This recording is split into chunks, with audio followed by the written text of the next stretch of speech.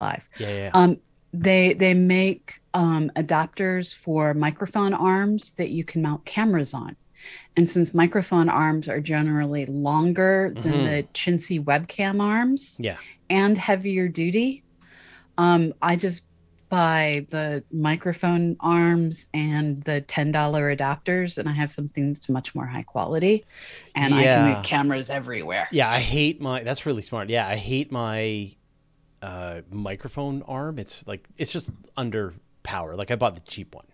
And Yeah, so I definitely need to get a beefier one. yeah, But I like that idea of just putting your camera system, because then you can just like, you put your camera close, and then when you're done with it, you can just kind of swing it away. Because I love to be able to do it with the microphone. exactly. Like the microphone is Yeah. only in front of me when I'm recording, and then I just shift it away and get on with my life. And you're reminding me I need to open my recording software. Yeah, so I do things on arms, and I just love the fact that I essentially have a transformer for a desk.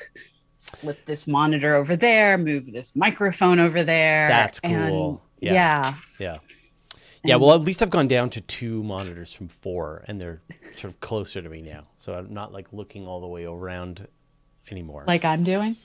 Yeah, I've got two monitors. One like a 30 inch, 39, no, 39 inch, 40 Yeah. inch, like a Dell, 42 inch. So I've got like a really nice big Dell uh, 4K. Uh-huh. And then I've got a lower resolution, but it's 144 megahertz for games. So, but I use them both like at the same time as Yeah. the desktop between the two. So the Planetary Science Institute got me a pair of amazing monitors that were far larger than I asked for.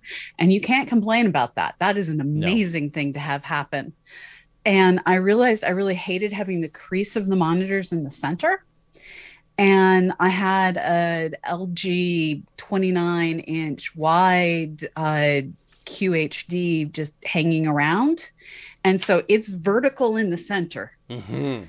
And then I have the two bigger monitors curving around me. And I basically just build monitor forts the way other people build blanket Right. Yeah. forts. Yeah. Yeah.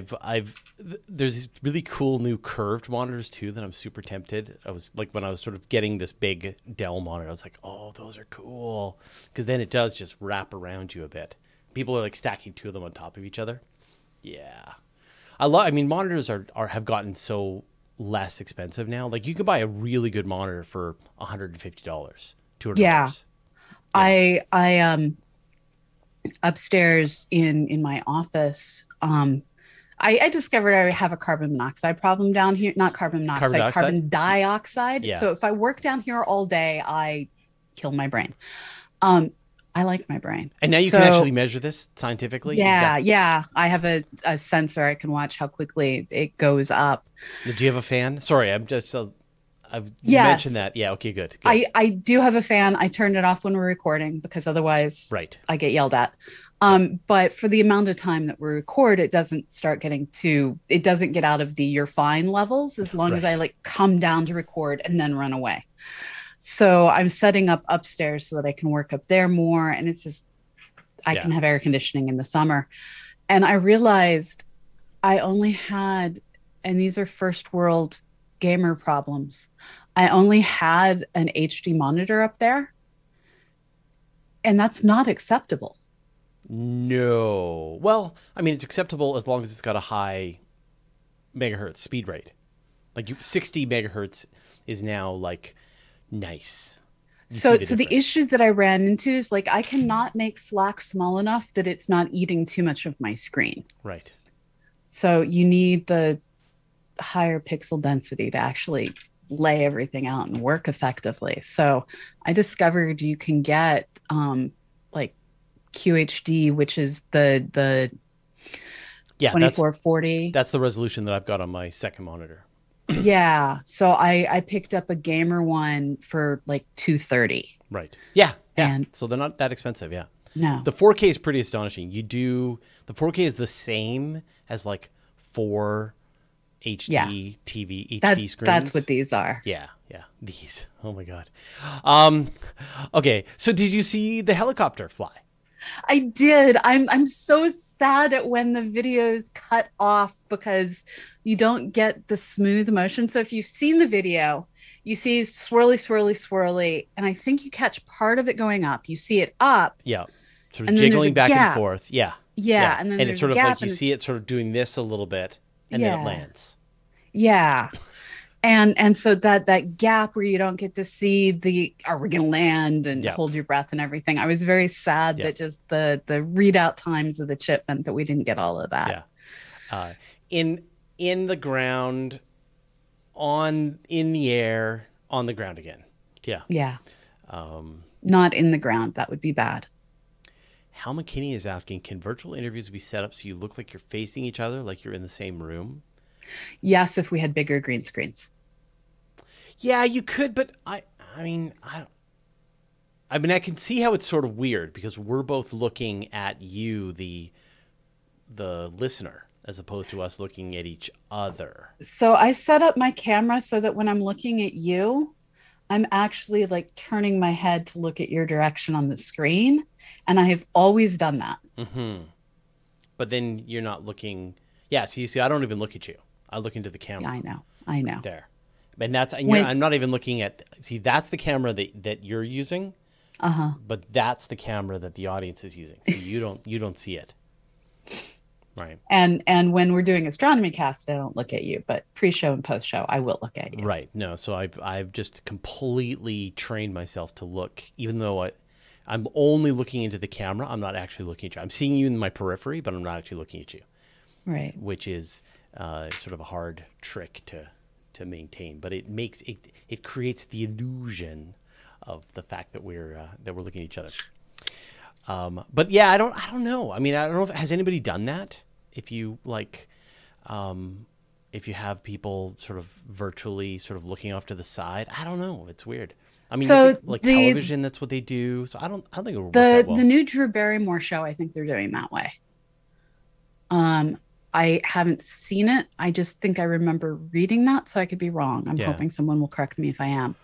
And there have been things that are set up to do that. Yeah, like when you see like documentaries and they'll do interviews with people, one style is they'll have them look right into the camera, but the other style, and this is more to make them comfortable when they're talking, is you as the questioner sit a little to the side of the camera. Yeah. And then you ask the questions, and then you make eye contact with the person that you're interviewing, and then they're talking to you. They're not actually looking at the camera, and they find it a lot easier. But that's more about getting the person to be comfortable and just interview like a normal person as opposed to trying to change where they're looking.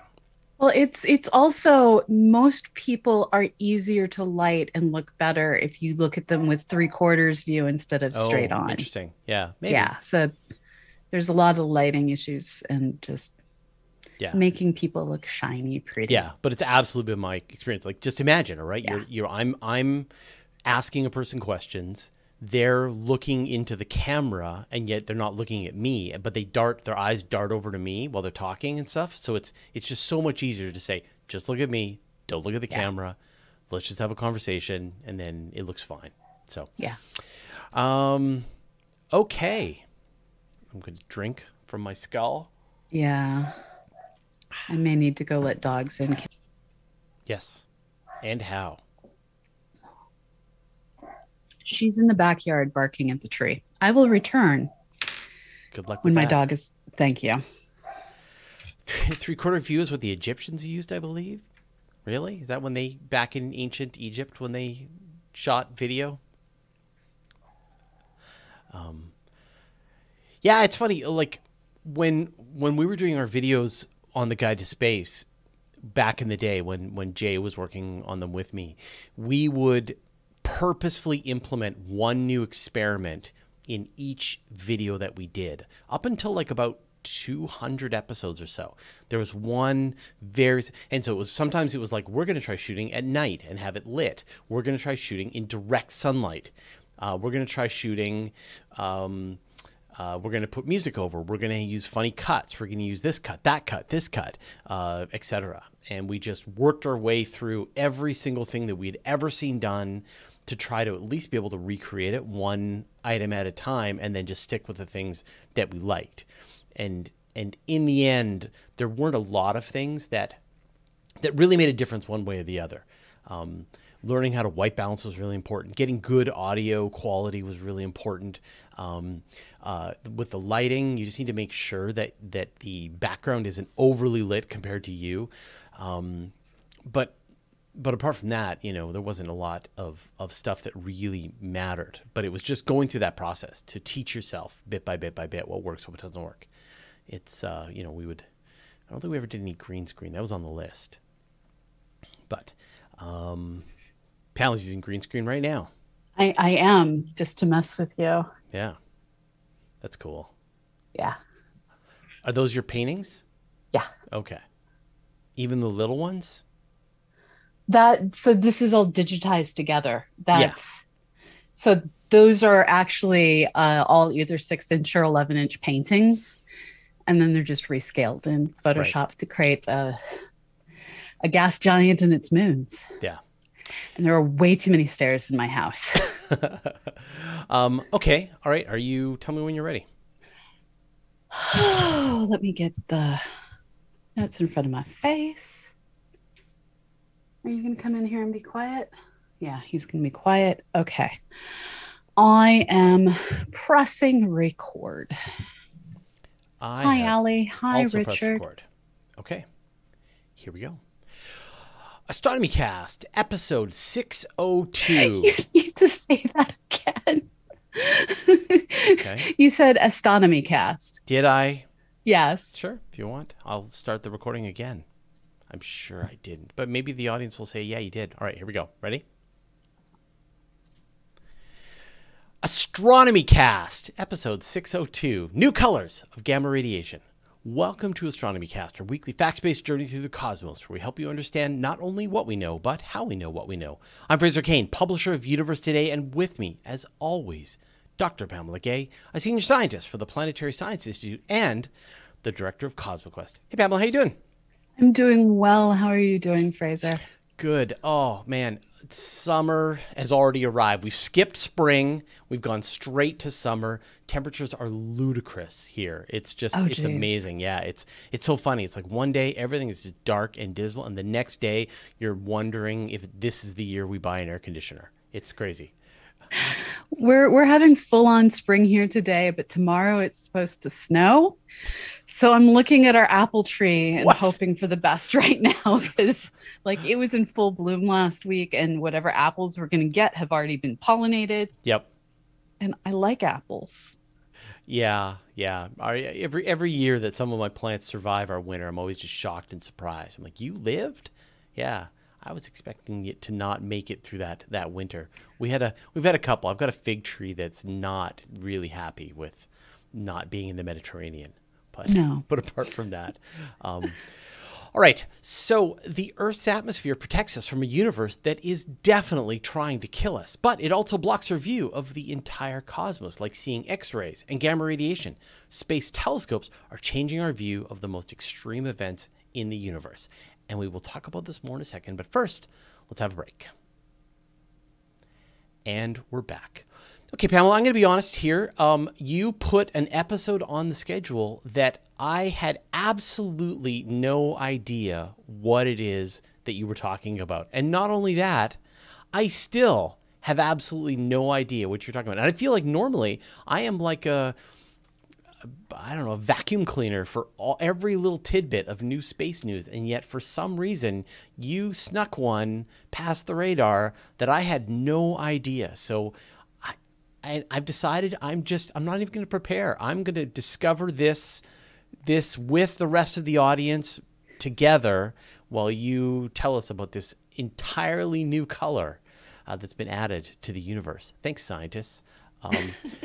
So before we get into the additional discovery, let's start with what gamma radiation is. So gamma radiation is one of these terms that gets abused a great deal. Radiation is the problem. Radiation can mean two different things. It can mean either photons, just regular old colors of light traveling through space. It can mean radio waves.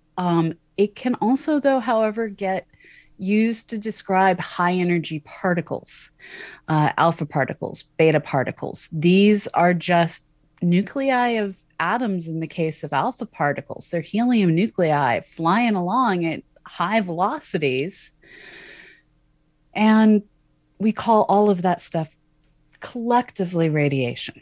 Now, gamma rays are just a color of photon, a wavelength, an energy that is higher energy than X-rays. So when you shine X-rays through a human being, they get more or less stopped by your bones. They get less stopped by fleshy bits.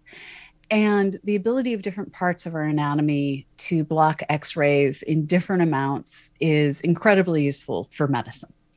Now, if you crank up the amount of X-rays, first of all, they're going to go through you even more.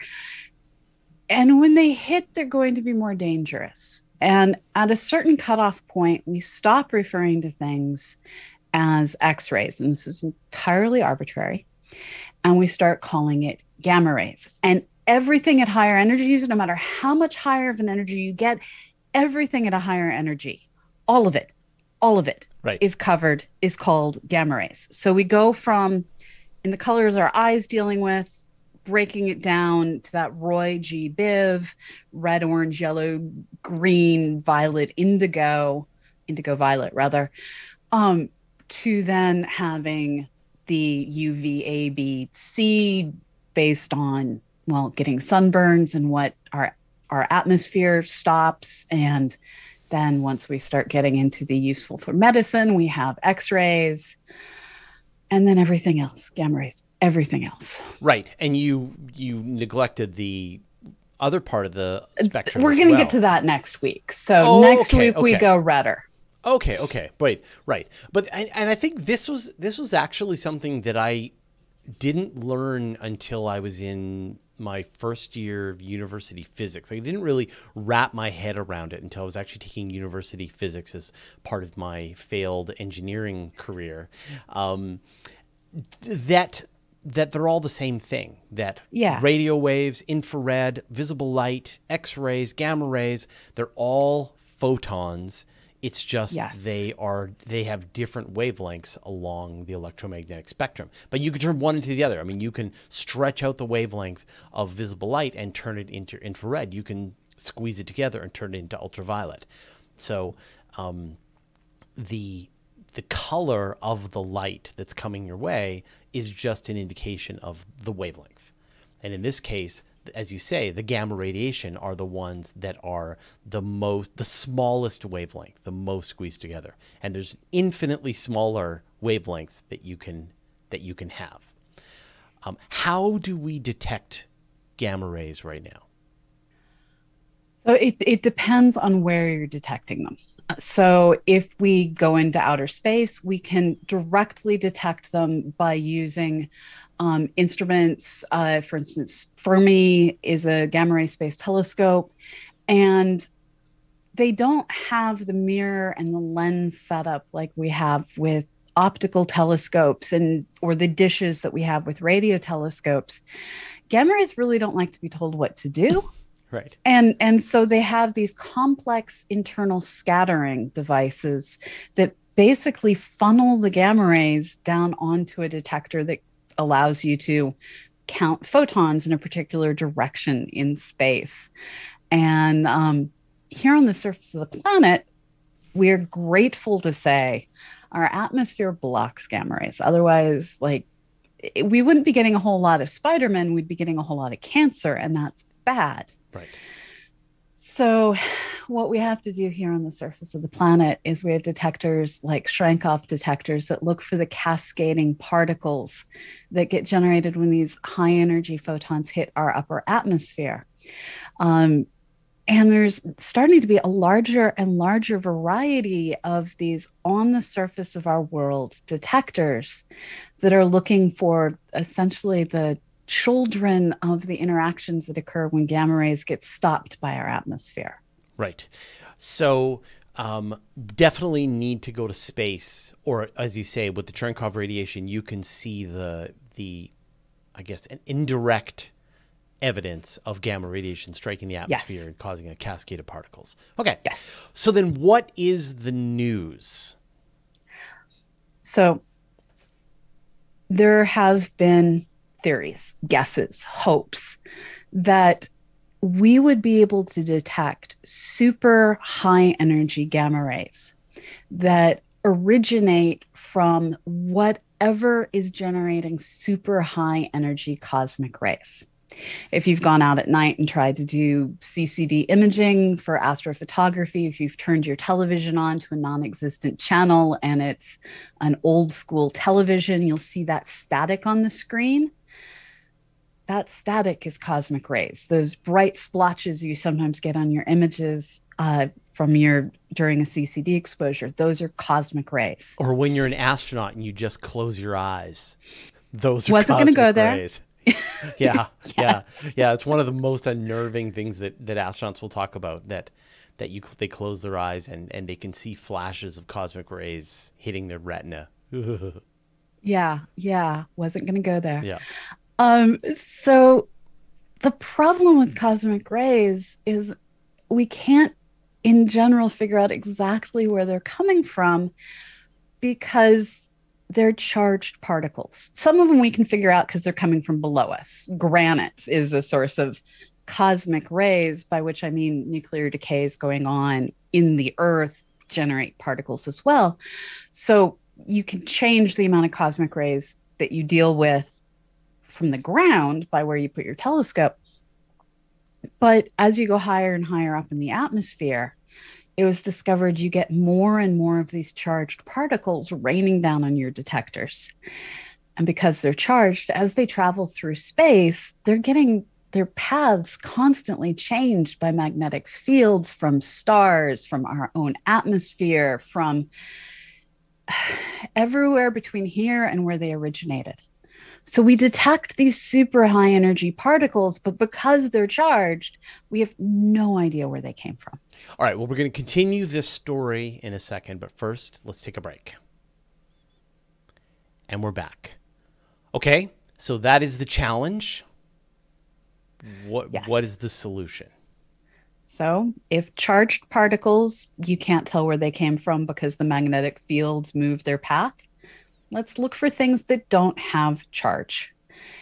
And this is where high energy photons, those gamma rays, come into being, because you can end up with, they're calling them pevitrons. They're like if it doesn't have the name Ray in it, I think they've missed the point, but sure. Well, I guess microwaves, radio waves, gamma green rays, green, ultraviolet radiation. Is it? So it would be pevitron, pevitron radiation.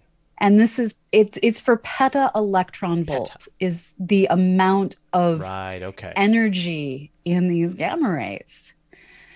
And they've been theorized for a long time.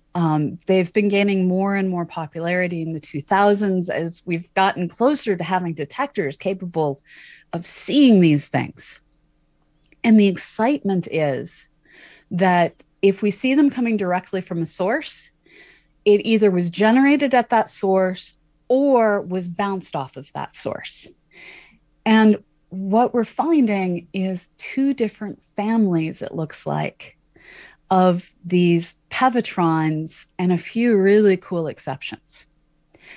So the first low energy family that we're finding is up on the Tibetan Plateau. There is a high altitude observatory that is looking for the child particles created when gamma rays hit our atmosphere. Right, that indirect evidence I was mentioning earlier. Exactly. Right. And they've been able to trace back these reactions to the band of our own Milky Way. And what it appears is happening is all throughout the inside of our galaxy. We didn't even know if these things were coming from inside or outside of our galaxy. That's how little we knew. What we're finding is lower energy of these high energy gamma rays are essentially getting formed when cosmic rays hit the gas and dust in the plane of the Milky Way. And then gamma rays are the result of this collision, and they get sent flying our direction. We live in a high energy environment. We can't see because of this atmosphere we have and all the magnetic fields around us. And now we know our galaxy is a source of high energy cosmic rays. But you're saying this sort of, they're coming from kind of that away, right? They're coming from the galaxy, but that doesn't sound specific enough. There's got to be something that's actually generating them. It can't just be the galaxy. And this is where it gets frustrating, because while we can say that cosmic rays hit the interstellar medium, which is densest along the plane of the galaxy, and when it hits, generates gamma rays that we then detect, you still don't quite know where those cosmic rays originated. And this is where it starts to become important to look at what instruments like IceCube is doing, where they're starting to look for high energy particles. And then we have additional detectors looking at gamma rays. And what we're finding is there's one supernova remnant that gave off one of these peta electron volt gamma rays.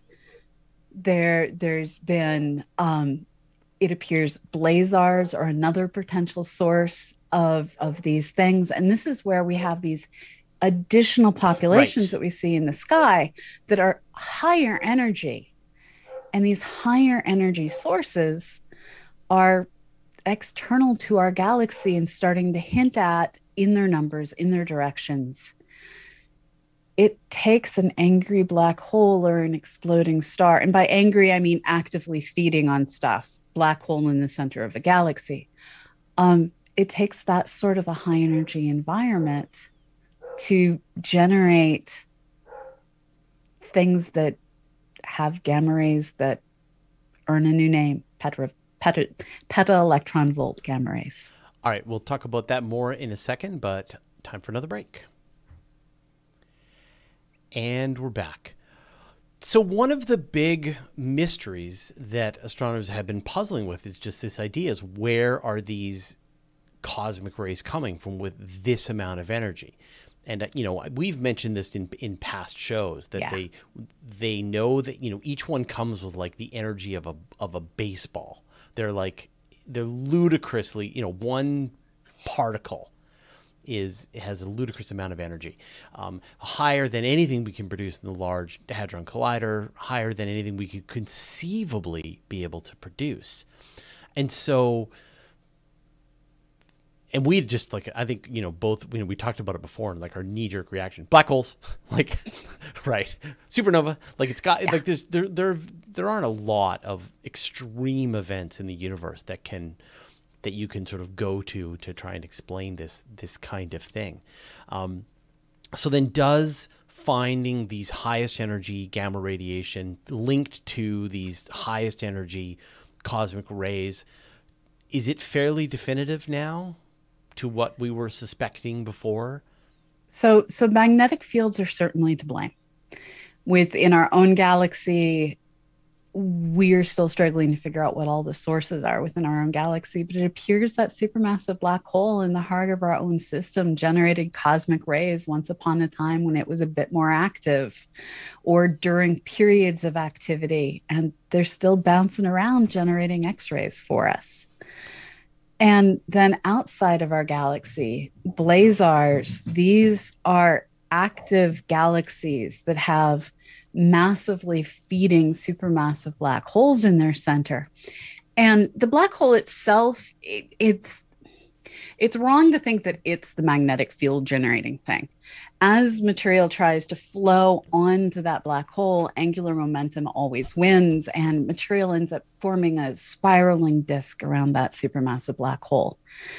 And anytime you put charged material in the motion, it generates a magnetic field. Yes. More material, more charge, more magnetic field. Faster, more charge, stronger magnetic field. Stronger, faster, denser magnetic field from stronger, denser, faster material.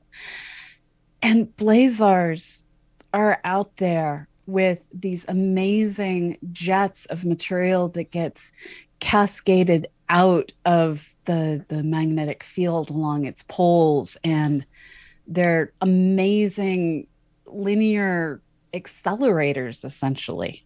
And with a blazar, are we staring down the jet? It's close to down the jet. One of the cool Right. things about blazars is you can actually see what's called superliminal motion. This is where you see something that appears to be moving faster than the speed of light. It is not actually moving faster than the speed of light. But the reason that we see this perceived faster than light motion is you have a jet of material with the galaxy in the center. And if we're looking at it almost straight down the barrel, but not quite, we can see the ends of both jets. And it takes the light from the further jet significantly more time to reach us. And so when we measure how fast this appears to be moving and how fast the front jet appears to be moving towards us, if we don't take into consideration okay, this takes longer to reach us than that, it looks like the jets are moving faster than the speed of light. It's a really cool, just geometry playing with our minds kind of physics. But this almost but not straight down the jet phenomena allows us to see a lot more physics than we otherwise get to see. So how do we use this? I mean, can we use this to identify potentially hidden galaxies that are maybe obscured in dust? Can we use this to probe the environment around? Can we use this to measure the magnetic field strength of black holes? What's it for? So at a certain level, it's one of these things where our models for how powerful the magnetic fields in some of these environments should be say we should be able to detect these things if we just build the right detector. These high energy particles should be out there. And so you have it on the confirming theory side of things. And then on the other side of it, we know that there's these massively high energy cosmic rays that we can't tell the origins of. And so we can understand the cosmic rays only if we understand and find first, then understand these gamma rays. So they're basically helping us understand cosmic rays, which is something that no one originally predicted. They just happen to be out there ruining our images. Yeah. And now we're trying to figure out how to understand them and where they come from. And we're confirming the theories that said, okay, so we have cosmic rays. Where do they come from? We think they come from here. And if they do, we should also see this and this from neutral particles. Right. And so it's one picture. And so now we have an explanation for how the most extreme particle accelerators in the universe, where they are, how they operate. And I am looking forward to them. I mean, my favorite kinds of science results are the ones where somebody takes some extreme event like this, or like light echoes or something like that, and goes, we can tell that this galaxy did a merger X billion years ago because we can see the light echo of the extra supernova that were going off during this time or something, right? Yes. And so I can just imagine them using somehow the gamma radiation as it's impacting the areas around the black hole to reveal information about the surroundings or previous generations of times when it was a quasar before, or who knows? Now that we at least know where they're coming from, which is pretty awesome. And this is another side to that multi-messenger astronomy coin, where we don't just observe the sky in light anymore. Light helped us figure out the cosmic ray particles. Yeah. We now use gravity, particles, and light. It's a single story, unified, hopefully, by the occasional theorist. That's awesome. All right. Thanks, Pamela. Thank you. Now, do you have some names for us this week? I do. As always, we are brought to you by you. Um, you support Beth, who's out there keeping our website up to date, Nancy, who runs Herd over the two of us, and we sure need Nancy. You're supporting Allie, who puts together our videos. You're supporting Rich, who puts together our audio. And this week, I would like to thank Gregory Singleton, Joshua Adams, Matt Newbold, Paul Disney, Chris Scherhofer, G4184, Cooper, Dean McDaniel, Stephen Shewater, Father Prack, Scott Bieber, Antosaurus, Rachel Fry, Dave Lackey, Andrew Stevenson, Anton Burgess, Lee Zealand, Smansky, Plantar, Donald E. Mundus, Gene Greenwald, Bart Flaherty, Kenneth Bryan, Sean Freeman, Blixa the Cat, Glenn McDavid, Kimberly Reck, Benjamin Davies, Nalia, Niall Bruce, and Tim McMacken. Thank you so much, all of you, for everything you do that lets us do what we do. Thanks, everybody. And we'll see you all next week. Bye-bye, everyone. And now we save. I was almost filling up my hard drive. I had to delete a whole bunch of old projects. So if we ever need them again, too bad. What did I say? 602.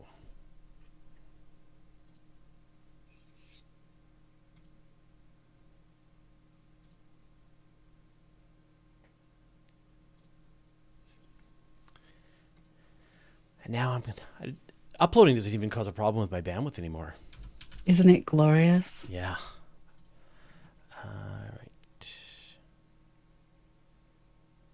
Oh, Rich is going to kill me if I don't split and flatten.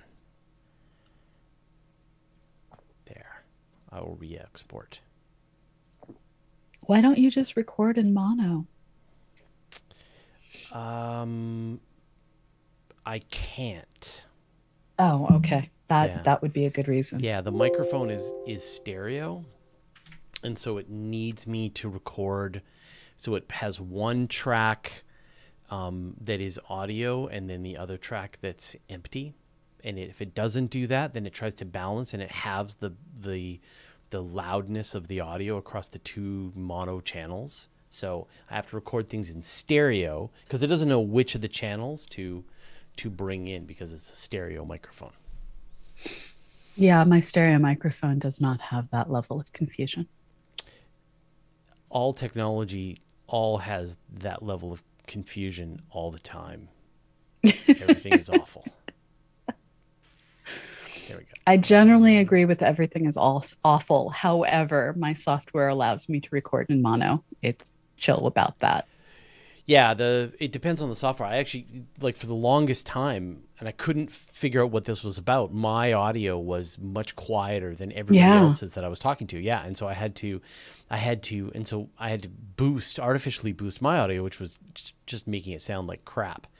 And then I had to find out that all of the software was attempting to turn this stereo microphone into mono, and I had to go, no, just separate the channels, play it stereo, but then only play this one track, then remix it as mono.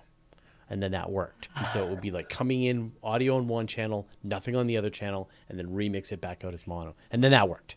But yeah. There you go. Rich Wilson says, oh man, I remember those days. Yeah. And like a super fancy microphone. I just couldn't make it do what it needed to do. And it was just like, it was all over the place. And it was like, there was like settings upon settings that I had to find that were layered on top of each other. Oh, it was misery. Anyway, people are talking about, they just saw the helicopter press conference.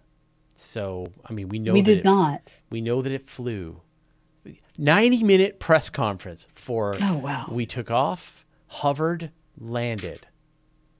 They were super excited about their helicopter. Did you see the video of the project manager who had her plan, her her list of what to do if it crashed, and she just tore it up. She was like, yes, tore up her list of her failure list. And so she got to just keep the success list. Yeah. It was a great thing to both show just sort of the level of preparation that NASA goes through, but also just the excitement of having a list of very sad things that you now don't have to do, which I think is great. Yeah, and then Crew 2 is flying. Yes, later this week though, isn't it? Or did Crew 2 already take off and I missed it? Let's see. Today?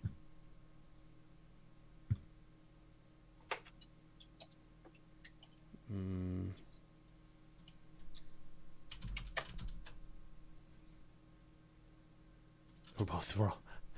Yeah. And then the April big 22nd. Okay, yeah, in 3 days. And then the big news on Friday. That was amazing. Did you listen to it live? No. Okay. So give the highlights and then I'll Well, so I mean I didn't watch it live. I was busy on Friday, so we're kind of catching up. But yeah, so NASA announced who their partner is going to be, who their lunar lander is going to be. Their single lunar lander partner. Just one. Yeah. So remember when we were talking about the whole Blue Origins? Nope. Blue Origin is out. It's going to be the Starship. So they're going to be, and they've got a pretty complicated way they're going to be using Starship in the stack. So they're going to be flying an uncrewed Starship to the Lunar Gateway. They're going to fly the astronauts to the Gateway on Orion. They're going to get into the Starship, land on the moon, and then take off again from the moon and then get back into the Orion and come back. I missed the Orion part. Yeah, so they're still using Orion. Orion's never flown. Yeah, it has.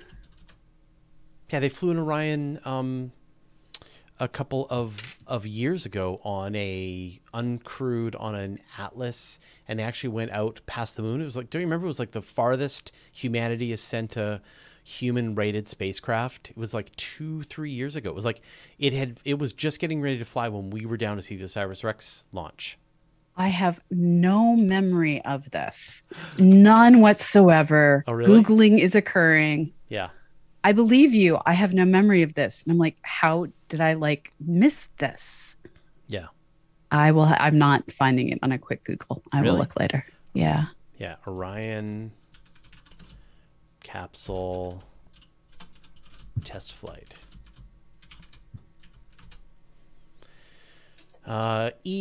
There you go. 2014, December 5th, 2014. EFT1. Look for that. 2014 is like 4 lifetimes ago. I know. There you go. It's been a long time. Okay, so we'll just read the notes here from Ars Technica because we're maybe we've got the story up on Universe Today. Matt was working on it. Let me see.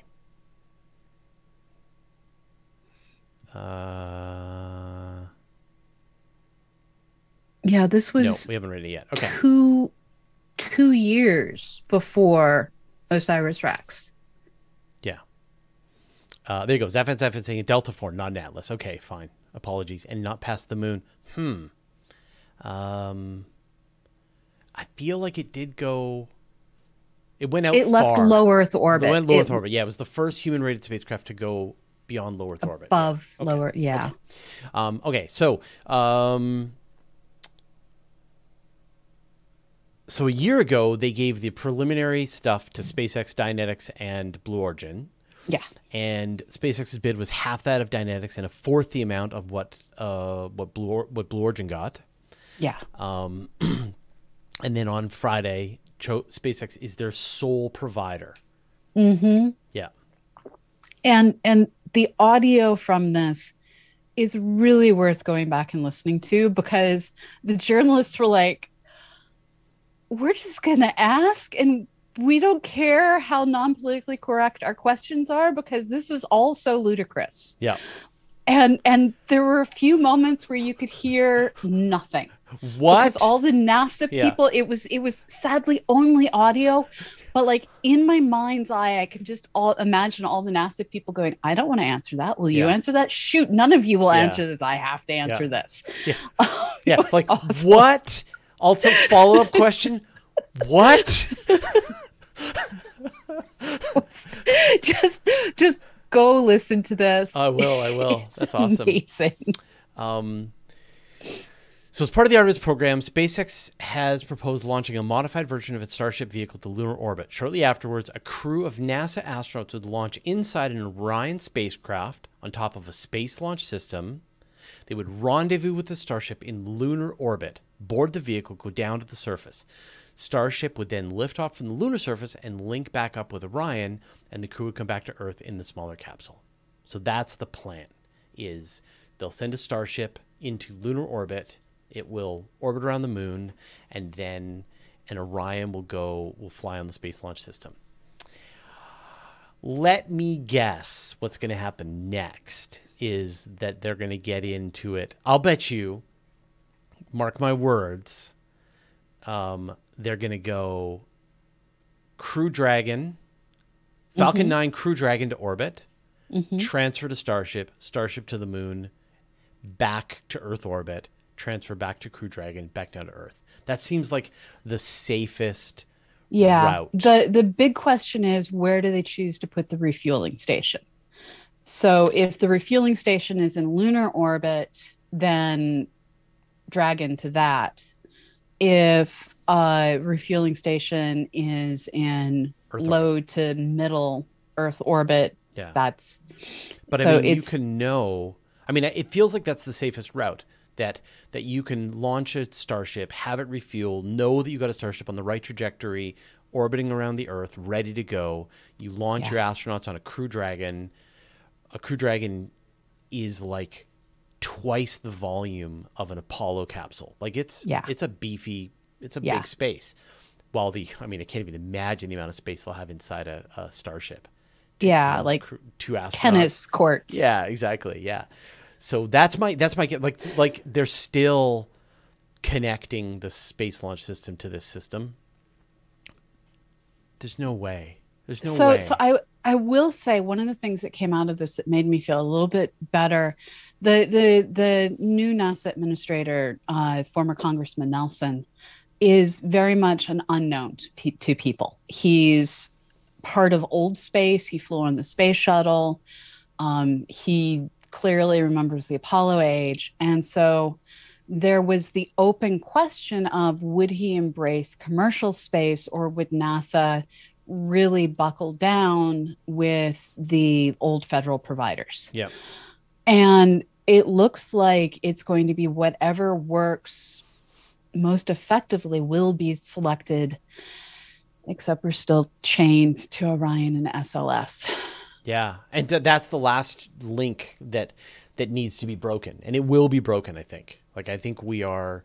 This step is just the first big step, and they're gonna if SpaceX can provide a soup to nuts, top to bottom, Earth to moon solution, then eventually they're just gonna, like, how many times do you want to spend $2 billion building a rocket when SpaceX will take us there for $60 million? And one of the things that really caught my ear was someone asked if SpaceX would be allowed to launch from like Musk's new oil rig launch pads and things like that, or if they'd be confined to launching from the Cape. And NASA's answer was essentially they can launch from wherever. And that opens up the idea also to really save fuel on taking off from closer to the equator than we can right now, just because we don't have land closer to the equator that's flat enough, really. Right, but they're not going to like take one of these oil platforms down to the equator and launch off of that. I mean, we have no idea what they're going to do. We don't know. I don't know. Okay, someone knows. I don't know what. Yeah, I mean, my understanding, the plan is just going to be off the coast at Boca Chica, and off the coast at just to keep them so they're not so loud. Like they're just going to be farther away from the land. So it's not like they're going to be like sea launch where they float them down to the equator. So cool. Yeah, it would be cool, but yeah, it's a huge step. I mean, it's funny. Like for all of my bravado and ambition, I wouldn't have put my money on Starship at this point when we've watched 4 of them explode on landing. You're like, you want our astronauts in that? Really?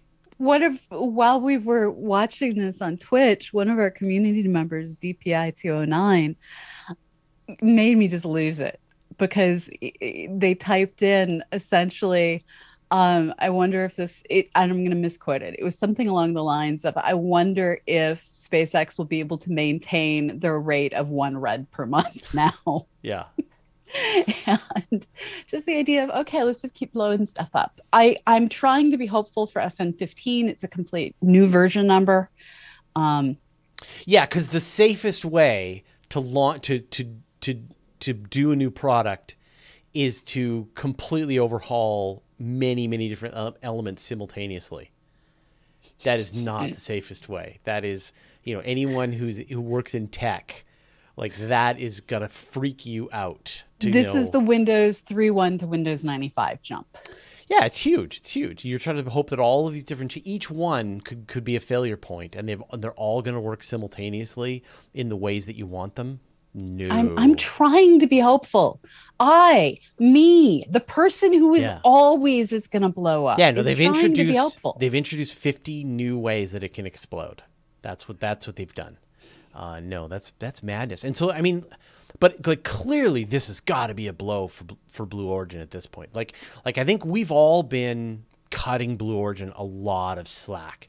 We're like, they do hops now and then. Yeah, they're watch that new cute. Shepherd. They're off to the side. Yeah. And then of course we've seen the new, we've seen videos of what the new Glenn is going to look like, and they've bought a ship, and they've for landing them on, and we've seen their fairing size, and we know their BE4 engine works great, but they've been pushed back again. Like, now we're not going to see a test flight into 2022 at this point. Yeah. I'm wondering now that Bezos is going to be focusing more of his energy on it instead of on the primary Amazon company, the web portal to buying things. I'm wondering if that will affect things to have him be more hands-on. I can't say what direction it would affect things, but I'm wondering if it will affect things. Like, did you see the announcement today? Amazon is going to be launching their Kuiper, their version of Starlink. Oh, yeah. Guess who they chose as their provider? SpaceX. No, they should have, but they chose United Launch Alliance. So it makes no sense. They're going to be launching, like, if you're like, Jeff Bezos owns Amazon, owns Blue Origin, obviously the right move is to launch on Blue Origin. So clearly Blue Origin is, and they would know the inside track. So clearly Blue Origin is so far behind the curve that Amazon is too frightened that they're not going to be able to get their constellation into orbit until later. And yet they couldn't go to SpaceX because I guess that's first shell of SpaceX's Starlink is done. They have shell 1 done. Yeah. Yep. Yeah, they are now officially going to run away with it all. I mean, we've been talking about this for years, and now this is what running away with everything looks like.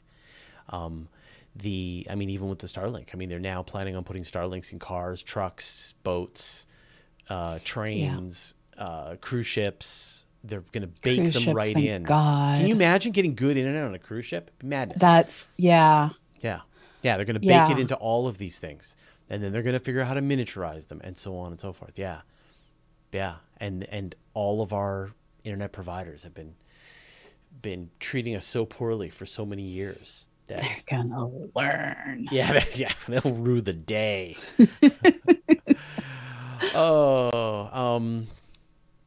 Arjona saying, wasn't SpaceX going to the moon anyway? Yeah, they were going to go. They were paying their own way to go to the moon. But I mean, in theory. Well, they already had the Dear Moon sold and planned. And I'm really hoping that still flies. There were another one of the questions that I didn't totally catch the answer, and I need to go back and listen a second time. One of the questions was, is NASA going to allow SpaceX to use their lunar Starship for commercial launches as well? And I mean, it may accidentally turn out that SpaceX becomes the first space tourist place. Yeah, Which you would can. be weird. I mean, the fact is, like, having them, like, you can imagine SpaceX regularly sending starships to the moon, and then one of them being used by NASA every now and then, right?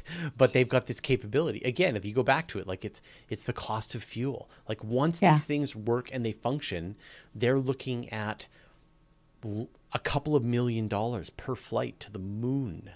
It's like buying a jet and not throwing it out every time. Yeah. This is madness. It's such, I cannot, if you had asked me, on Thursday, what's NASA going to announce?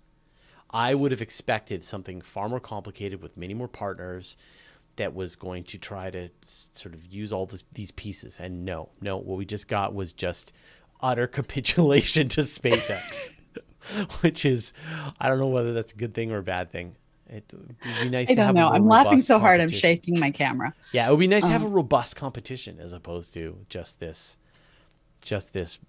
one company town at this point. Yeah. We've got a couple of questions about the actual episode.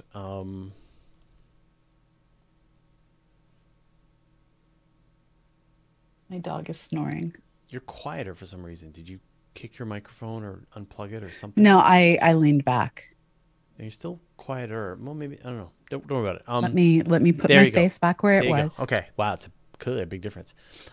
Beth John said, so someone was asking on Twitch, are there any critters that can see gamma rays? No, because they wouldn't evolve to that on the surface of our world where there aren't gamma rays. Right. Also on Twitch, do these cosmic rays get through the atmosphere at the poles where auroras are seen? Cosmic rays some of them get through the atmosphere, but not many. Some of them get through, and it's a function of altitude as well as magnetic field. And I honestly don't know which is the dominant factor. You can't get to a super high altitude in Antarctica in general. Right. So I don't know, but I can tell you what variables matter. Hal McKinney asks, is there a maximum frequency wavelength gamma rays can achieve? No, that's the cool and crazy part. Just smaller wavelength, higher energy. Faster frequency you get, and just forever. Yeah, same thing with radio waves, which I guess we're going to talk about next week. That both are, they're everything else is in the middle of the spectrum, and those two both are the end caps, but they just go on forever. Yeah. All right. Well, we've reached the end of our hour. Pamela, what are you working on, and what can people find out more? Right now, I am bouncing back and forth between working on planning out this summer's CosmoQuesticon. You can figure out how to get tickets on CosmoQuest.org. We are going to be doing a 1980s space party celebrating 40 years since the first launch of the space shuttle and 40 years since Voyager 2 went past Saturn.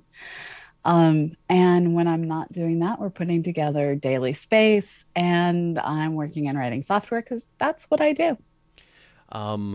I did 4 interviews last week. So I got, I think, 3 this week. So interviewing someone from James Webb. Man, I even forget. I'll be putting up the events, but I've got my open space tonight. So if you want to come and hang out with me at 5 o'clock today, that's just in a couple of hours. And I'm sure we're going to be talking about all this stuff. So I clearly need to learn more about what's happening. 5 p.m. Pacific. Yes. For all of those of you. Yes. Yeah. So thank you, everybody, for watching us. Thank you to all the moderators. Thanks to Beth for managing being the master of time while we were recording the episode. And, of course, thanks to Pamela for bringing the brain. We will see. I now want to get Beth a shirt that says Master of Time on the sleeve. Sure. Well, she has to share it with Nancy. It depends. Sometimes it's Nancy is the master of time, and sometimes it's Beth is the master of time. But yeah, both clearly are legitimately time lords. Yep. All right. Thanks, everyone. We'll see you next week. We'll see you Friday. Yes.